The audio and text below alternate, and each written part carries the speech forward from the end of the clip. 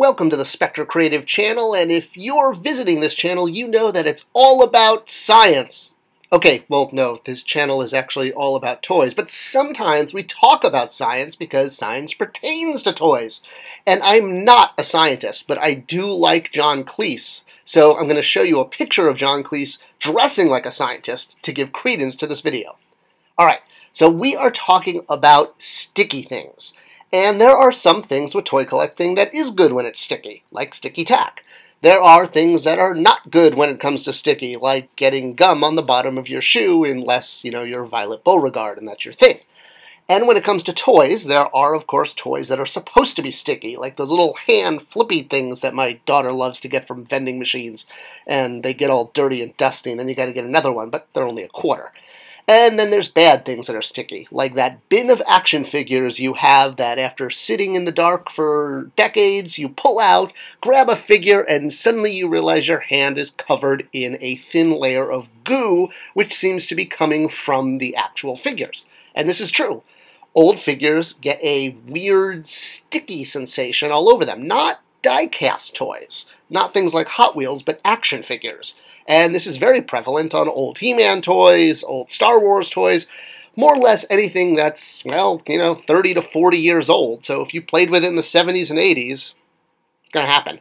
So why does this happen? Well, let's jump in, because that's what the channel is all about. Toys and explaining things. Dun, dun, dun!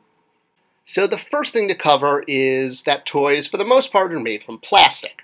Obviously, this is something that doesn't last forever. Plastic does degrade. Whether you're talking about a toy or a water bottle sitting in a junkyard, eventually plastic is going to start to come apart. And while it would be great if they lasted forever, it's not really the case. Hey. Even the Mona Lisa's falling apart. So, can anything be done about the degradation of toys when it comes to the stickiness that gets on them over time? Well, in order to understand that, we have to do a little science. So, let's jump in and talk about why toys get sticky. Alright, so as I noted, plastic is degradable over time. It does not last forever. Things like sunlight, things like water, things like moisture can help age it. And some polymers become sticky as a result of the aging and degradation process. So aging is caused specifically when the polymers, which are part of plastic, degrade, which can make the polymer softer and sticky or harder and more brittle depending on the mechanism of degradation. So the phenomenon that causes polymers to become sticky could be physical, and this is caused by a diffusion or a migration of the oily additives, which are part of the plastic. These are commonly called plasticizers. And while that on the surface might sound like something that Cobra created in order to eliminate G.I. Joe, it's part of what holds plastic together. There's two types of plasticizers, internal and external. And it's really not necessary in this video to go into that, but it's the degradation of the plasticizers that are causing diffusion. Alright, so what is diffusion? Diffusion isn't limited to plastic. It's essentially when two chemicals or two components come together that over time, those chemicals begin to intermix and they're no longer separated. It's kind of like oil and vinegar, right? When you pour them together, at first they're separated, and then diffusion causes the two different chemicals or two different substances to intermix.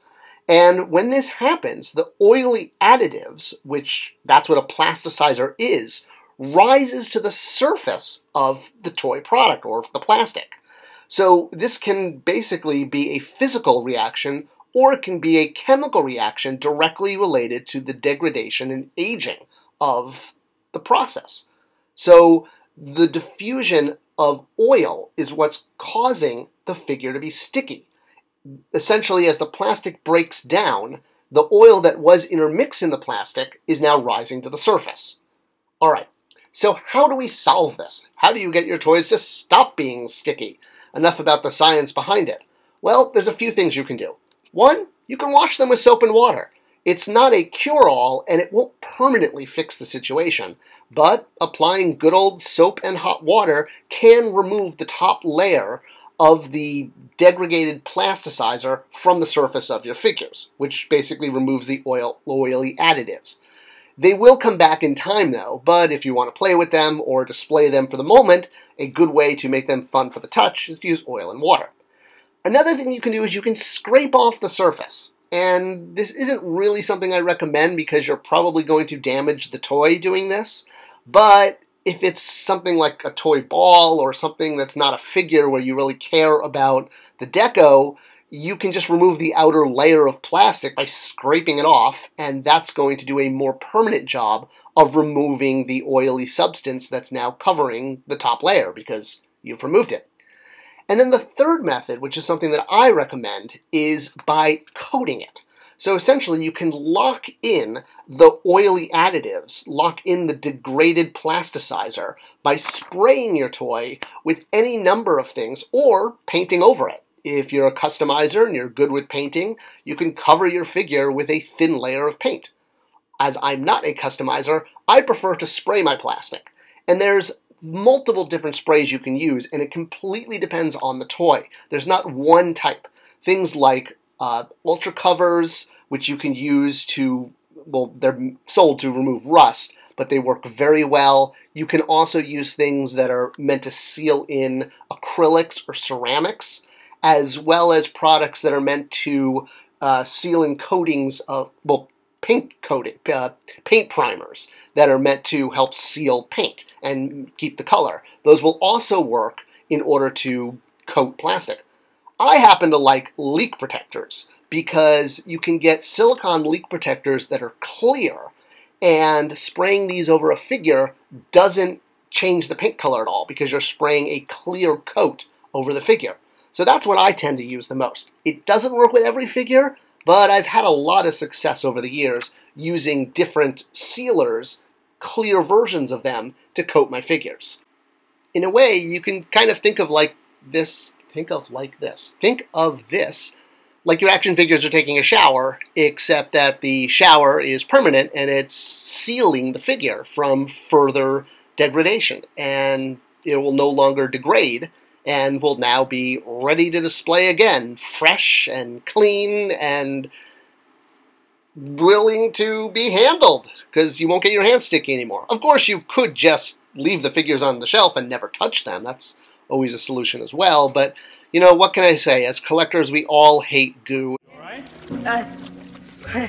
Why am I drippings with goo? Whether it's peeling off price tags or touching old figures, it's not a sensation we like. So I hope this video helped explain why it happens and what you can do about it. Let me know how your experiments go. I hope they go better than some of mine have. I've definitely messed up some figures doing this, but it does work most of the time. Let me know any comments below. Share this video if you can, because it tells YouTube to share it with more people. Thanks for watching, and I'll see you guys next time.